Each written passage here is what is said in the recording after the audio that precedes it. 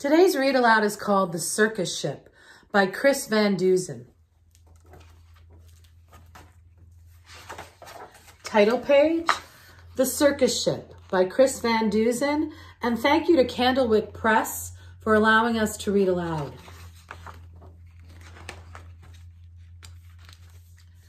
"5 miles off the coast of Maine and slightly overdue, a circus ship was streaming south in fog as thick as stew. On board were 15 animals who traveled to and fro. The next day it was Boston for another circus show.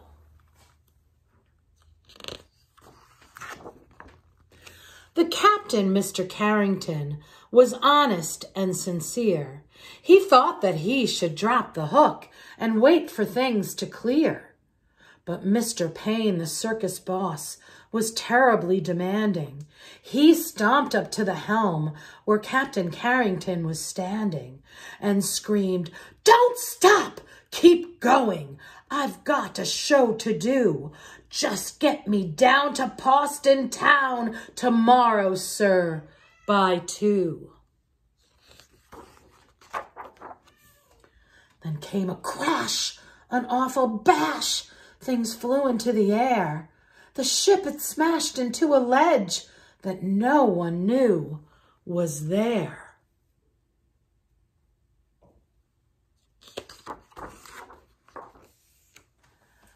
The shattered ship began to tip, then sank without a sound.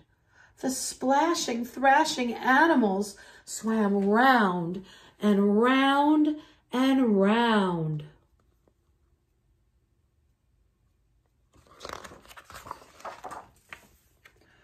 The captain said to Mr. Payne, "Pray tell, what shall we do? We can't just leave them here to drown. We've got to save them too." "The animals?" yelled Mr. Payne. "Why, sir, what are you, daft? It's me that you should rescue. Pull me up into that raft. Now ferry me to safety, sir, before I die of cold. Don't question me," barked Mr. Payne. "Just do as you are told."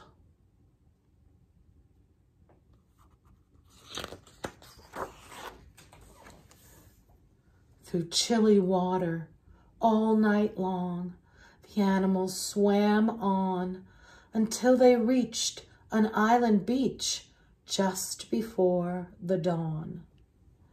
They pulled themselves up on the shore, bedraggled, cold, and beat, then staggered to the village on weary, wobbly feet.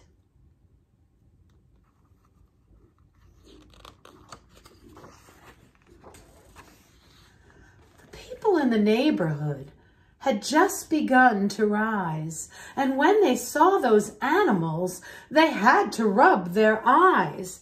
They thought they saw an elephant, but wait, how could that be?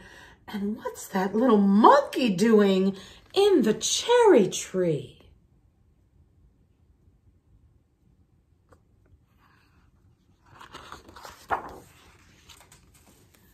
Soon animals were everywhere and into everything. There's an ostrich in the outhouse. There's a hippo in the spring. There's a tiger in the tulips. There's a lion on the lawn. There's a python in the pantry. It went on and on and on.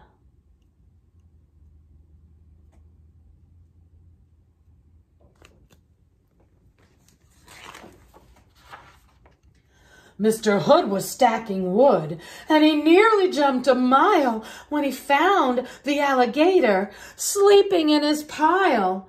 And Mrs. Dotty Daly, who grew daisies by the bunch, discovered that the zebra had been eating them for lunch.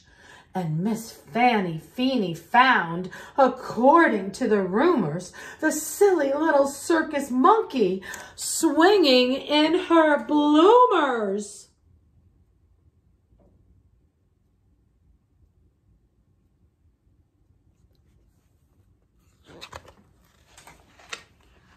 But everything changed quickly, like the turning of the tide.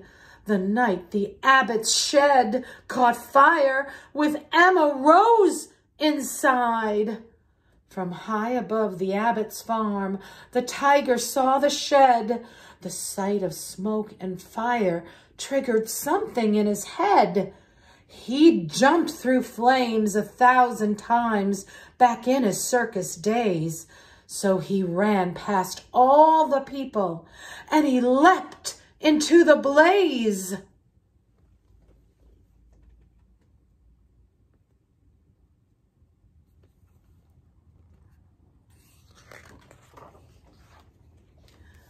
Then everybody panicked. Help, help! What can we do? When from the raging fire something big burst into view. It was the most amazing sight, and everybody froze when they saw the tiger saving little Emma Rose.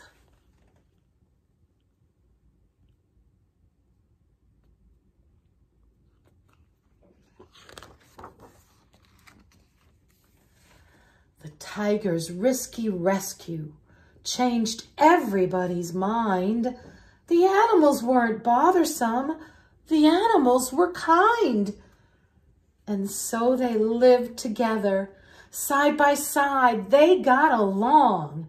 It didn't seem like anything could possibly go wrong.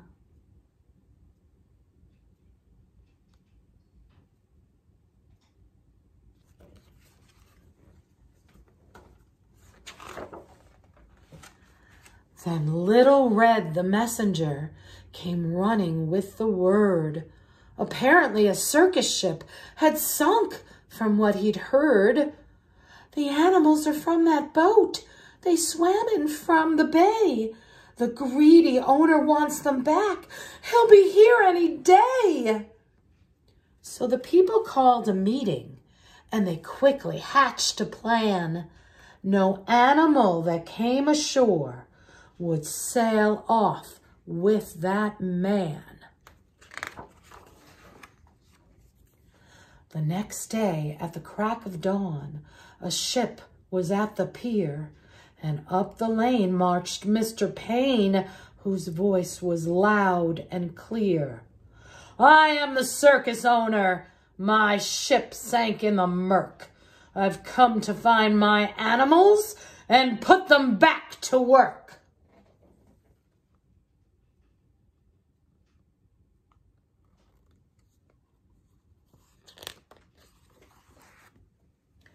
He hiked until he came into the center of the town. His face was red. He scratched his head. He stood there with a frown. Mr. Payne looked high and low, but still he couldn't see the 15 circus animals of his menagerie.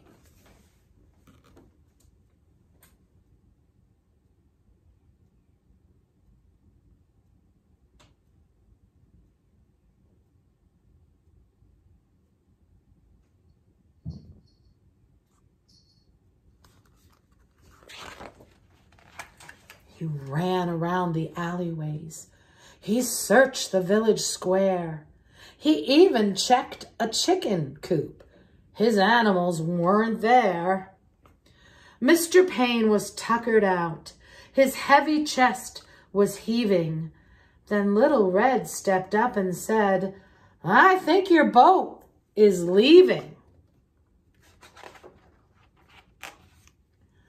He ran off in a fit of rage. His ship was leaving sight. So he jumped into a rowboat and he rowed with all his might.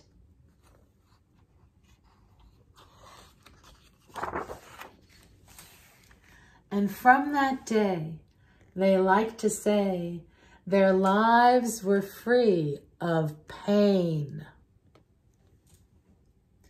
It was a happy, peaceful place upon that isle in Maine.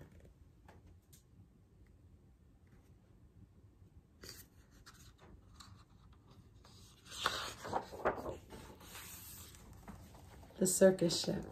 I hope you like that book. And when you watch it, look carefully at the pictures and see if you can find the hidden animals.